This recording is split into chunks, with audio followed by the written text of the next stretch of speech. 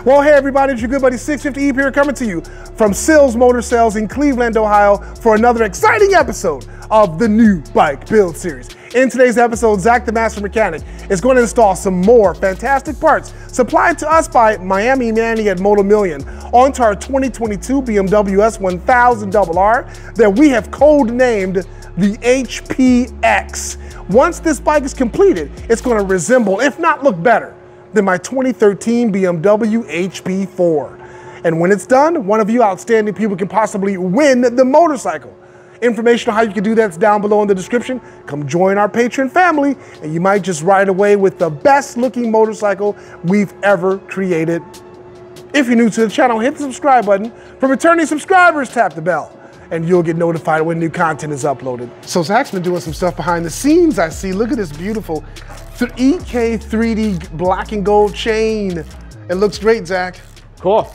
Yeah, we're gonna call this episode Tying Up Loose Ends. Okay. Just a bunch of little pieces, parts that need to get put on the motorcycle. Yes. And stuff that needs to get torqued and figured out before we can do an assembly with all our nice painted fairings and really give this bike a look. So yeah, off camera I just popped on that rear wheel hugger.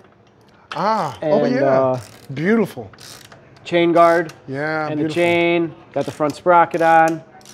And now I'm working on the steering damper. We have an Olin steering damper. Okay. For the motorcycle. We've gone over in previous videos how to do this step by step.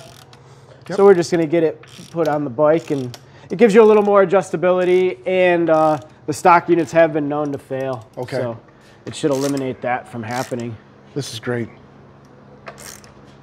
Absolutely great. Yeah, we definitely want to get this on here while the bike is still apart. But yeah, it's really come together. We're also going to we have the gray engine covers on it. Ah, finally. So we're going to get those on the bike today. Yeah, and we do have some blue of these guys on order, guys, from Manny at Moto Million. He's going to send those to us and we'll get those installed next week.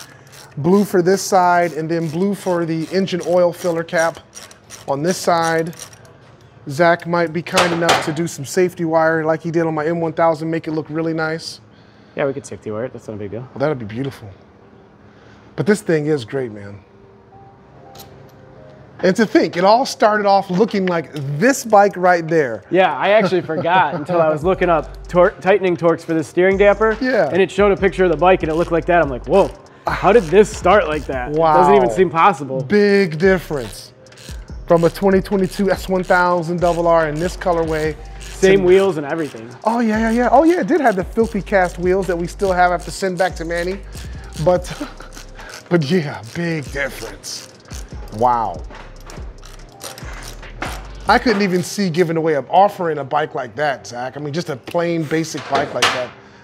I But mean, you know, we say this all the time, we Zak. definitely haven't done that ever. No, and we say this all the time, but how do we one-up ourselves for the next one, for I don't know. Pete's sake? It almost seems impossible after this. Yeah.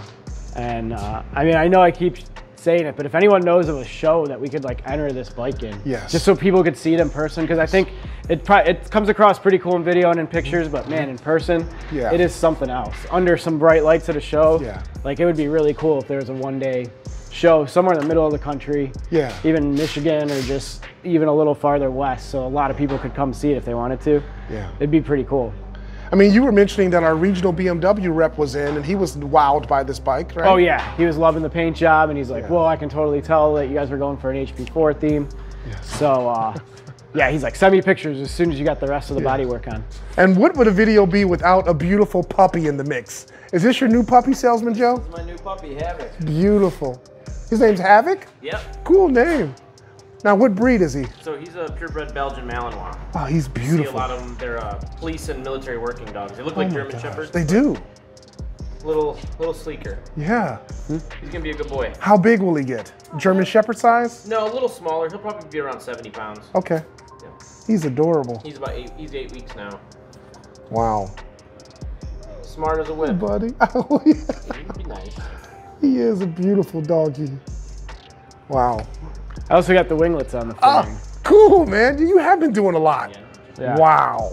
So we're just waiting for the badge holder, for lack of other terms. Yes. Which is this piece right here. Yes. So that we could mount these onto the motorcycle. And your favorite thing, the illuminated rondelles. Oh yeah, and we're waiting on those too. Okay. Wow.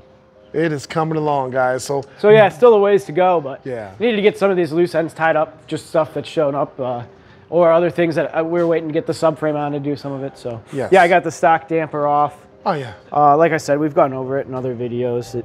This is how you adjust it. This one has like 10 clicks or so. Yeah. And the other one has 20. Yeah, this one has like 10 or 12, and the old one has like 20. Yeah. And when it's stiff, it's hard to move back. So that's what's keeping your front wheel from shaking the handlebars. And when you put it on soft, it's a lot easier to move. Yes. Hopefully you can see I'm struggling less. See, I do pay attention to your videos. Yes. You've learned something, Eve. Yeah. Excellent. Just been doing this for 5 years now. Yeah. So our Ohlins unit, the adjuster's on the body itself. Yes. Which makes it a little trickier to get to, but. Yeah. Yeah, so that's soft on the Ohlins unit. And once you put this one on firm, you can like barely even move it. Yeah. Be careful in parking lots, right? Yeah. Ooh, look at that, yeah. Jeez. So we usually set them somewhere in the middle, and yeah, you just stiffen it up if you were gonna go out. Yes. Some high-speed straightaway stuff. Yep. Which we're known for doing. Still working on the little things. Yep. We got a TWM clutch lever that'll match our Brembo brake lever better. Ah. I think we're gonna leave the Brembo lever just because it's so nice. It is very nice. Oh, we got some bolts we could put in the subframe. If you were watching along carefully last time, remember a tap broke off in this screw.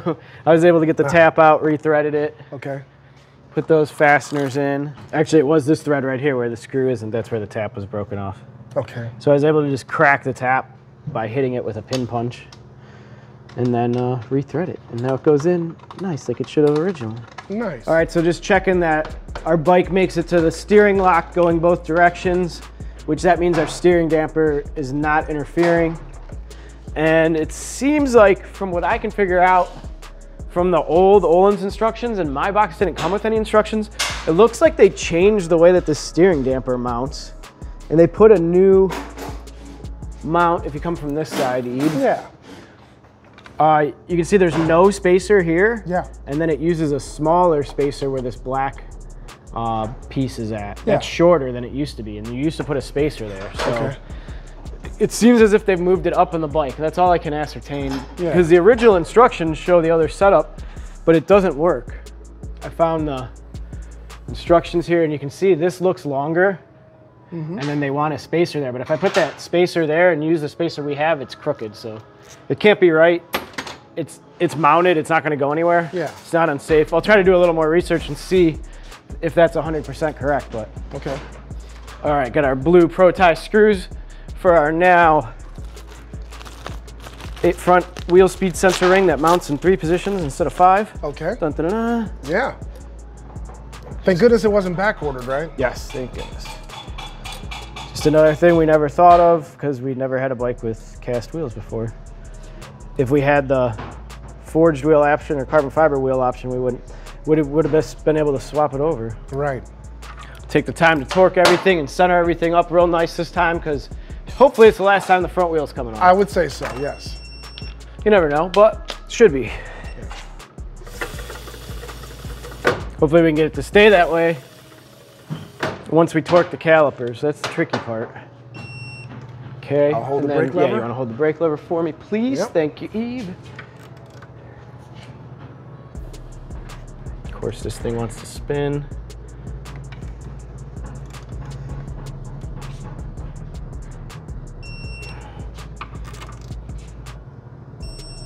Okay, let's see what we got. I like it. Yeah.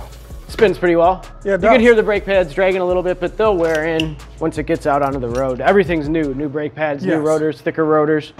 So that's why you get that little bit, but we've definitely had them spin worse with this caliper, with this whole braking setup. Yep.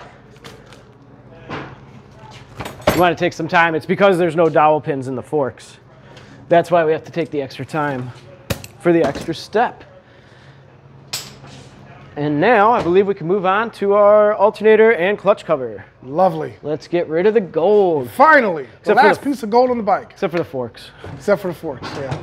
I just learned that now from Moto Million, you can get the clutch cover in kit form. They found someone to get everything So it's already assembled. Yeah. Don't have to put the bearings in it. Don't have to put the seal. That the was clip, a pain last time when you did that. The sound deadening, and it comes with a new gasket and screws. Nice. Of course, we don't need the screws because we got pro-type bolts, but it's nice that it comes all in one kit now. You don't have to source everything separately. Yep. So actually, I was messing with the clutch cable. I didn't have to worry about that because we're just going to take it back off. Yeah. So once again, just like we did before, we're going to loosen this as much as we can. And we're going to take this nut all the way off the end this time. And still, I'm going to grab a crescent wrench, and we can just engage or disengage the clutch a little bit, so it'll give us some free play to get the cable out of the mechanism here. All right.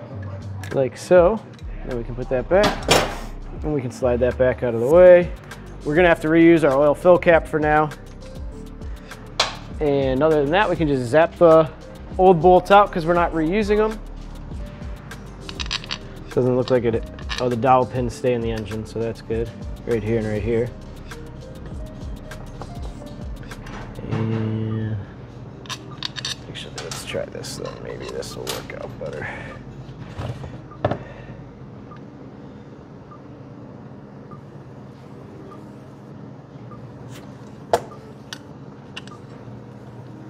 Because we need this to line up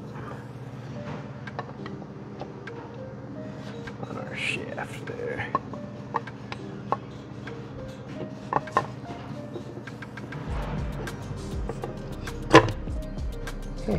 Yeah, looks good. Yeah. We are good to go now. That's already looking a million times better. Oh yeah. It's a huge difference for Yes. such a little piece. I feel like we say that all the time now, but it really is. All right, so over on this side, we gotta disconnect our crankshaft position sensor. To do that, this is a 2-position clicking type connector. Yeah. So we pull that out, then we're gonna push back, and this outer part's gonna slide over like that. And now we have to push on this extra hard, and you could hear it click, and now the whole thing will release. So you have to do that in the 2 steps, otherwise you could break it. Okay. And we're gonna move this sensor over to the new cover as well. Also on the inside of this is the stator and a little bit of oil, so I'm just gonna grab a drip pan. This is gonna be a little tricky to get off. We got the magnetism between the stator and the rotor, and it uses sealant instead of a gasket. But once we break the seal, it usually will come off. You just gotta watch, if you get your fingers in behind there, be careful, because it'll try to suck it back on. Oh, okay. Because that's a giant magnet. Crankshaft position sensor. I think we went over it in the previous video, but if you see all these little bumps on the outside of this flywheel here, somewhere way down here, there's that irregular gap. Yep. So this sensor is making like a square wave every time it passes. So it'd be a square, square, square. So when it gets to that gap, there's a big gap. So that's how it knows what cylinder it's on. Okay. It's basically just counting. Yeah. And then this speed has to match half the camshaft speed, and then everything's happy. We just have to clean all the sealant off of this side of the engine. For that, we'll use a little brake cleaner, wire brush.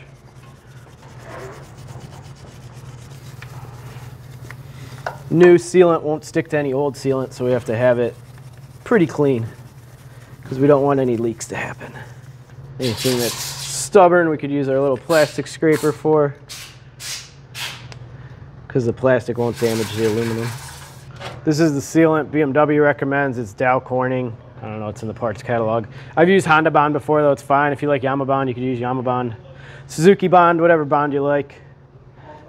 All the bonds. James Bond. Yeah. I've never had great luck using just straight silicone like you would on an old car or something. It does seem like one of the manufacturer's bonds do work better. I like to smear it instead of leaving it in that nice, I know it was nice and clean, but I just feel like this helps it seal better. Okay. And then I get both sides of the hole. This stuff's cool too. Once it dries, if there's a bunch sticking on the outside of the engine, you can just grab it and it'll peel right off. Okay. So it finishes nice and clean. 9 Newton meters is what it calls for. Perfect. Did I turn that on? I thought I turned it on. Yeah, we're on.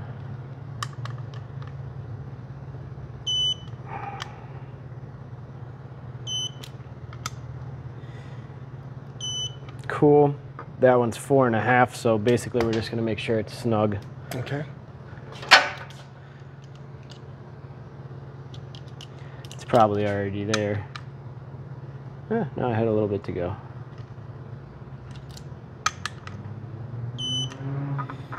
And then I do want to take just a little bit of the sealant and go across this rubber grommet so that it seals real nice.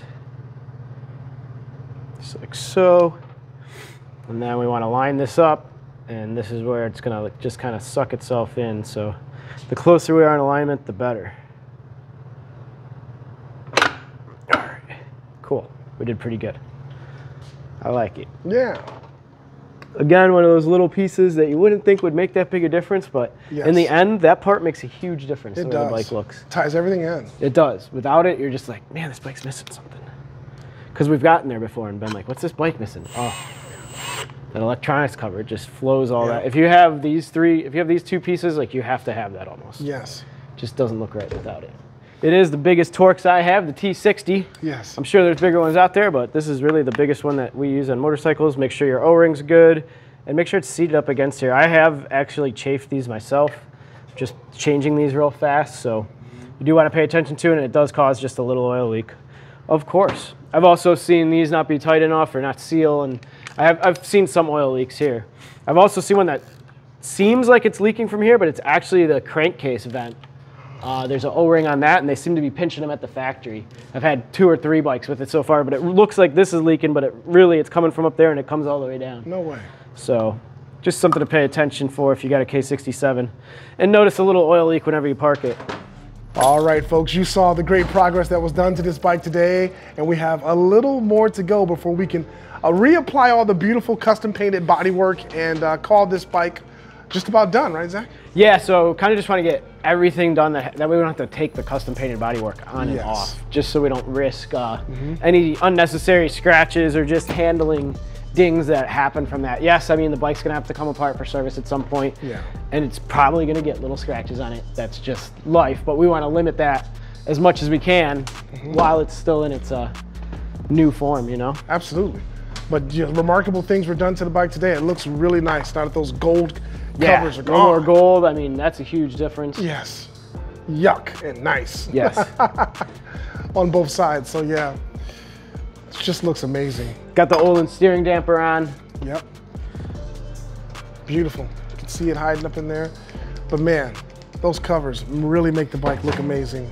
And with that steering damper on now, I can put the air guide back on the bottom, and we can get the air guide on for the radiator, and that'll get us one step closer to mounting our bodywork as well. Yes. All pro-tie fasteners holding stuff. I got the shark fin on. Yep. I didn't put pro-tie fasteners on those because they get hidden. Yes. If we have extras, maybe I'll go back. Okay. Watch out for that stand. Yeah. But yeah, no, coming along great. So a lot was done to this bike today, and it's almost done, guys. But you can still enter to win this motorcycle. Information on how to do that is down below in the description. Make sure you join our Patreon family, and your name just might get selected to win this beautiful machine once it's finally completed. Okay, folks, stay tuned for the next video, and we'll catch you next time on the 650 Eve YouTube channel.